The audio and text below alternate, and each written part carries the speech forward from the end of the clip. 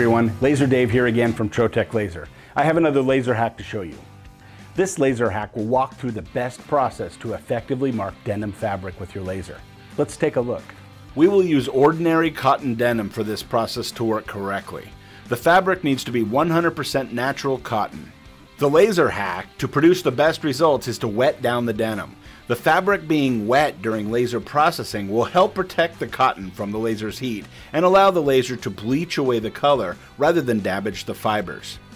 Because there are so many brands and colors of denim, testing is necessary. In this example file, I will use 16 different colors in the Trotec driver and assign different power settings to each color at a fixed speed of 333 dpi with a 2-inch lens to find the best settings for contrast but not to damage the fabric. Once the test is complete, most of the settings look fine, but if the marked locations have any force applied, you can see that the fabric pulls apart from too much heat. As I test each setting, it becomes more challenging to pull the fabric apart until the best setting is found, a setting that provides both excellent contrast and has not been damaged from the heat of the laser. In this case, 30% has produced the best result.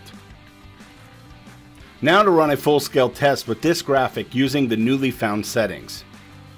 Besides protecting the fabric from the heat of the laser, the wet denim also allows the fabric to lay flat during laser processing. The contrast is a bit understated during processing because the material is wet. Once it is dried, the contrast improves, and as you can see in this finished result, it looks outstanding. If you have any questions, please leave them in the comments section below. And don't forget to like and subscribe so you'll be notified for future laser hacks. Thank you so much for watching. We'll see you next time.